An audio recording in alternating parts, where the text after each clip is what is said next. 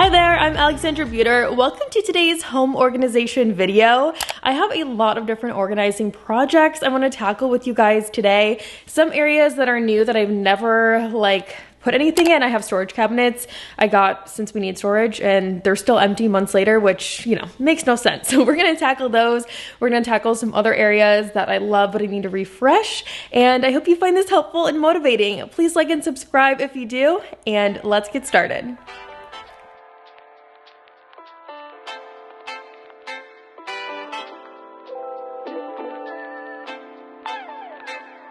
So welcome to my living room and the first project, and just for a little bit of a video format for you, we're going to be working on 3 projects at the same time, which I have to do, and you guys will see why. See this, guys, this is mom life. I opened that cabinet to find a pile of feathers and a napkin.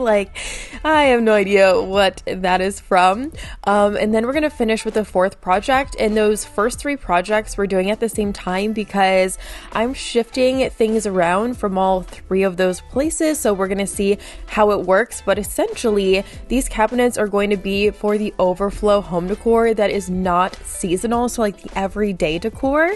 And then in the dining room is going to be the overflow from the kitchen, and then in the kitchen I need to refresh and fix some things. So that's why I'm going to do all 3 of those at the same time, and we will see what we have, what we are working with as we go. Now I pulled everything out of here just so I could wipe down the shelves and make sure everything is super clean before I put anything back. And then I'm going to try and group the products together, so the vases and the trays and the candles and anything else we find.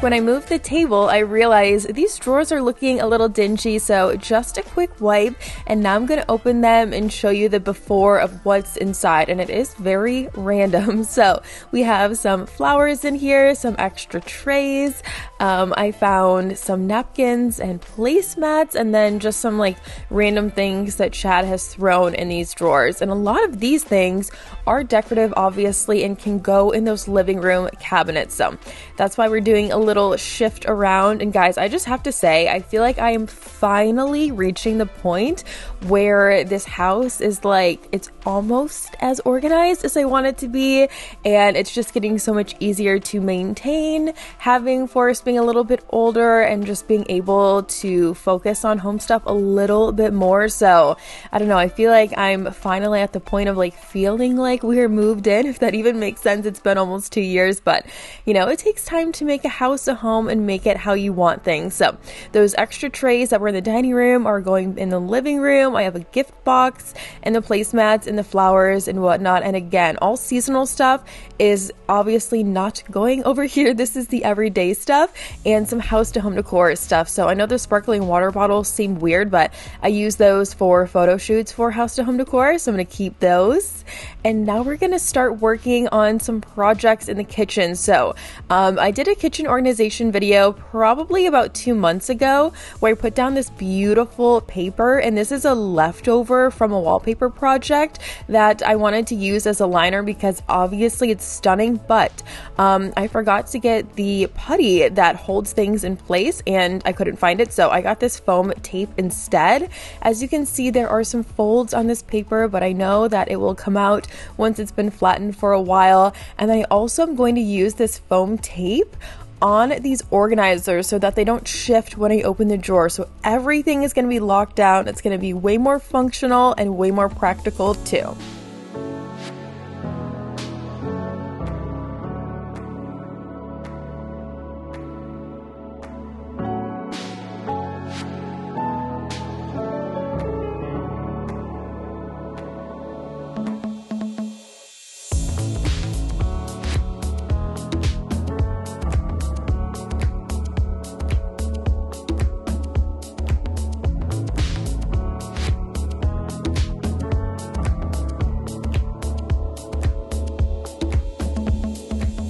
And all of these organizers are part of the Home Edit collection from Walmart.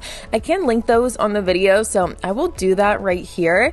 And I share these a lot. I just love them. They're so easy. They're so functional. They can be used literally anywhere, like your bathroom or for makeup storage or whatever. Like, I find myself using these for so many different things around the home, and they are just so affordable.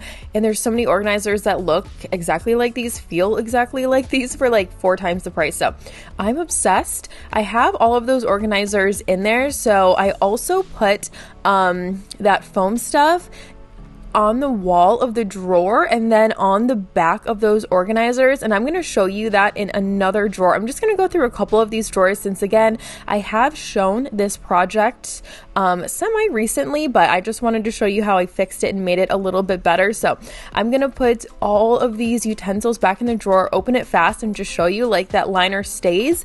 That is exactly what I needed. So just one more drawer like that, one more full of organization, and then we can move on from there and do some rearranging. But again, you know, sometimes when you do a project, you just have to go back and fix things, and that is exactly what I was doing here, and it was so worth it. So at this point, I feel like it's perfect now. I can enjoy it.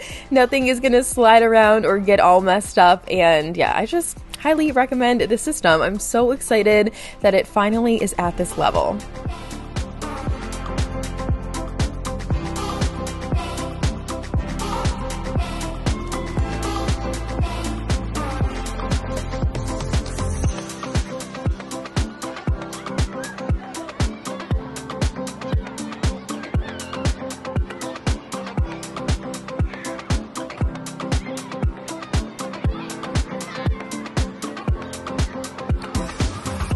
So before I put any organizers back in, I'm of course going to wipe them down and just make sure everything is super clean.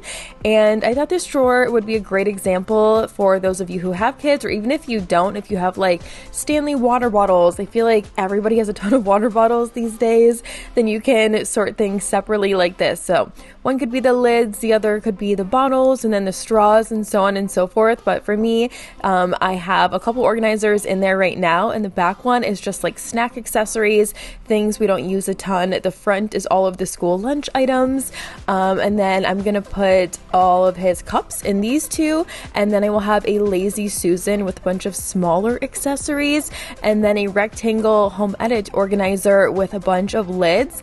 And I do need a foam tape for this last one, so I'm going to show that to you guys up close. But that's essentially how I did the silverware drawer with all those organizers so they stay together. I just, you know, stick them onto the front of the drawer, and I know it's going to keep it perfect forever until I just have to do a wipe down to maintain it. But at this point, everything is locked and loaded and ready to go. And we're on the last 2 cabinets. These are like what inspired the video in the first place, because we have a lot of kitchen accessories and they're so bulky and heavy and awkward and hard to access. So I knew I needed some of these things within those drawers in the dining room, especially things we don't use a ton. So I have to use smaller things since they're smaller drawers. So I wiped down the blenders, and I'm going to put those in this first drawer.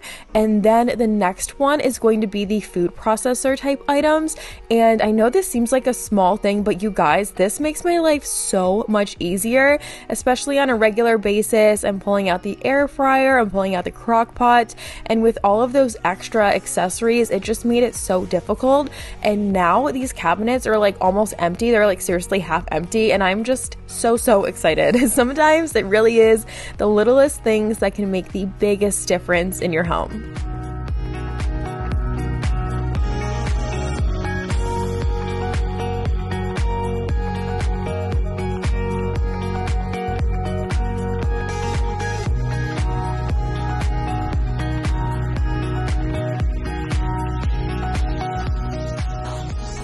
The next drawer I'm going to fill with this coffee machine. We've literally had this for so many years, you guys, since before Forrest was born, and we just have been doing the pour over style for the last month or so. So we don't need that out on the counter. And since I have some extra room in here, I'm going to bring things down from the closet we organized upstairs in the hallway a couple weeks ago in a decluttering video. So that's why I say to you, all of this stuff is such a process, and sometimes you have to figure out one area so that you can figure out another. So I'm just so happy that I have that extra space in there, and I can pull things from an area that's a little bit overcrowded to make them both a little more even, if that makes sense. And now I have all of these candles left. Those are gonna go in the living room, and then I can do a little walkthrough for you.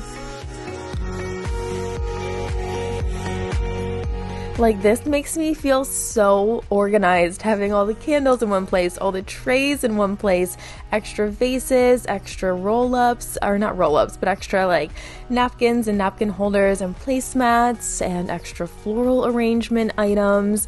The very bottom one is just for the TV, and then, as you know, I have throw blankets here and a bunch of room to grow. Hopefully that will be filled with all house to home decor stuff really soon. Here's just a quick walkthrough of the dining area. So some random and miscellaneous, the coffee machine, and then, as you know, we have the food processors and the blenders over here. And the last one's a little random. It's just a workout thing I bought that I saw on TikTok and that I will use downstairs. So I wanted to have a place where it was out of sight.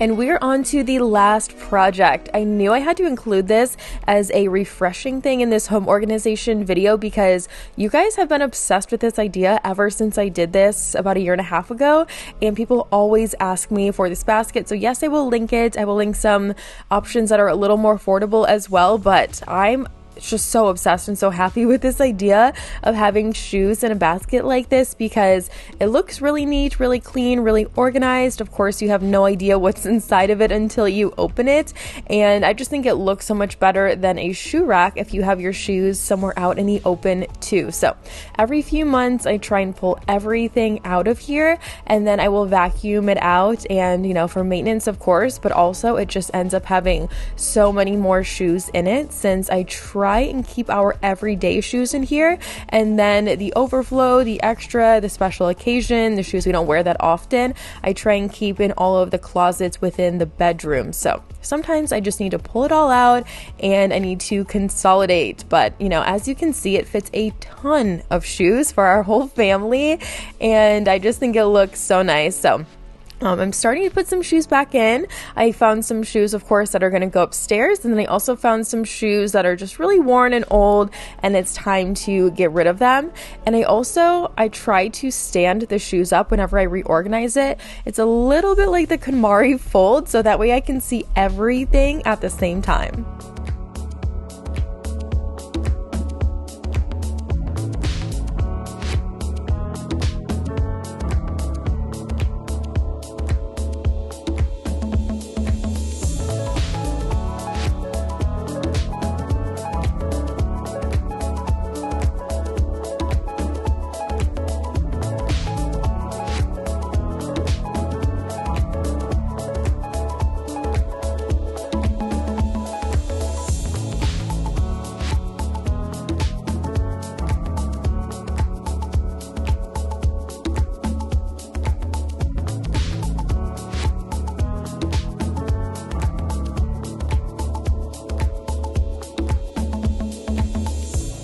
And there you have it. I think I threw away 4 or 5 pairs of shoes.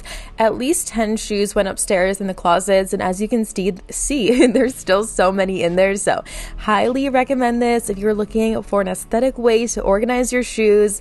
I just think this is perfect, and it's worked out for us so well.